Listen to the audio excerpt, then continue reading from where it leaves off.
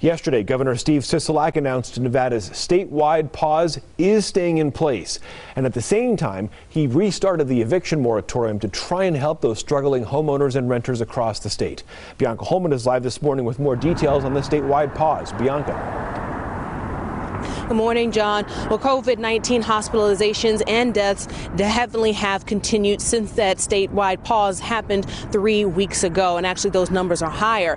And so Governor Sisolak, he has decided to extend that pause into the new year. Now, here's what that means for everybody at home. The pause will be extended through January 15th at the earliest. This includes restrictions on capacity limits at restaurants and casinos to 25%. Private gatherings are limited to 10 people and no more than 2 households, both indoors and outdoors. Public gatherings are limited to 50 people or 25% of the capacity, whichever is less. Governor Sisolak warned that he would have to tighten restrictions if our COVID numbers don't get better. But I need to be clear.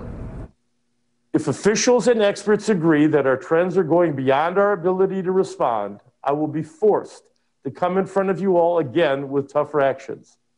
I believe we can avoid those actions if we all commit to it. The governor also says that shutting down the entire state is, quote, unrealistic. He blamed Congress for not providing additional support and said our families and neighborhoods, they really need the support right now. And also the governor has said that he will be calling on Washington for more help as we get through this time period. Reporting live from UMC, Bianca Holman, 8 News Now.